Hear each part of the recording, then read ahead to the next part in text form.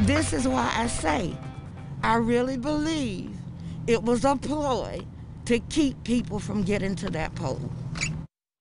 Let's get to some breaking news here at 11 as the ACLU has filed a lawsuit in federal court after Saturday's events in Graham. This just hours after the Democratic congressional delegation sent a letter to the Department of Justice asking them to look into the pepper spraying of a crowd marching to the polls. The ACLU and Democratic congressional leaders claiming voter intimidation was the goal. And Fox 8's Rashida Kaba joins us from downtown Graham with the latest. Rashida, this announcement came right about an hour ago after some tense moments today and over the last couple days.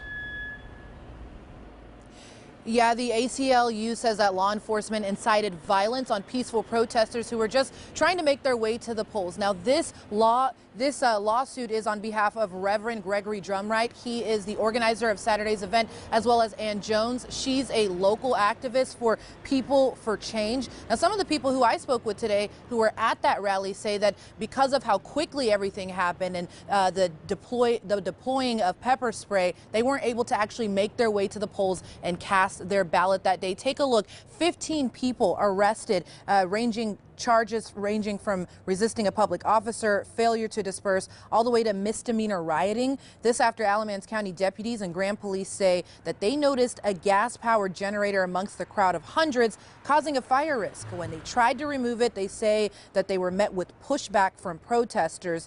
Deputies in the meantime say that they gave 3 verbal warnings before deploying that pepper spray. Some voters who say they were already feeling the impacts of voter intimidation by opposing citizens intended to cast their ballots with the group, saying that they felt safer doing so on Saturday, but now they're forced to make other plans to head to the polls tomorrow. Yeah, the only option is to vote on Tuesday, and we definitely plan on going together. We plan to meet each other and go with each other to our polling stations because that's our only option.